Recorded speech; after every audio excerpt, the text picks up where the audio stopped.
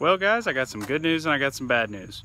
Good news is this weekend I'm going on a trip. The Georgia Traverse goes from North Carolina through Georgia to Alabama. We're going to try and get half of it this weekend, spend one day out there camping, and it should be pretty fun. And I'll be sure to get some good footage for you guys, and we'll see how that goes. But I got some bad news. Bum bum bum. I come home on Monday. Notice, new tire, flat. Pretty annoying, seeing as how I probably have 200 miles on these things. I did air it up, and it held air for a little bit, but I could hear it leaking out of the, not the actual core, but the valve stem itself. So that leads me to believe that the tube is ruptured at some place. To take these off, these are bud studs, and they're weird and square and super hard, so I have an impact, and of course that would work if I had that square socket. But what I was more worried about is if I'm in the woods, what am I going to do? Of course I do have onboard air, so I could bring an air tool with me, but let's go mechanical. So unboxing what I got here. It was made in China. So this is what's called a torque multiplier, and what its job is to multiply the torque that your body outputs. So we have here is a handle with a nice grip for gripping.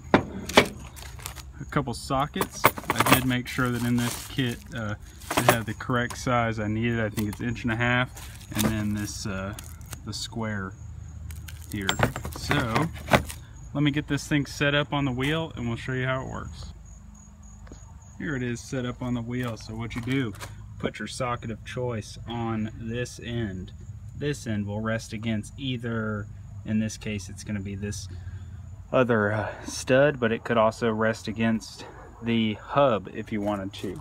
Then take the handle that we talked about with the cool grip, slide it on here, and now this side is left hand thread, so it's backwards from what you would normally think. You just give this thing a little crank, and just like that, it takes it off. Super easy, super cheap, $54. I can do this in the woods now. So I'm gonna go ahead and get this wheel jacked up, the axle jacked up here, and take this wheel off.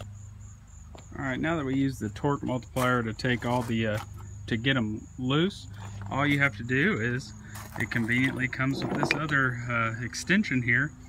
You just put the corresponding socket to whatever lug nut you have.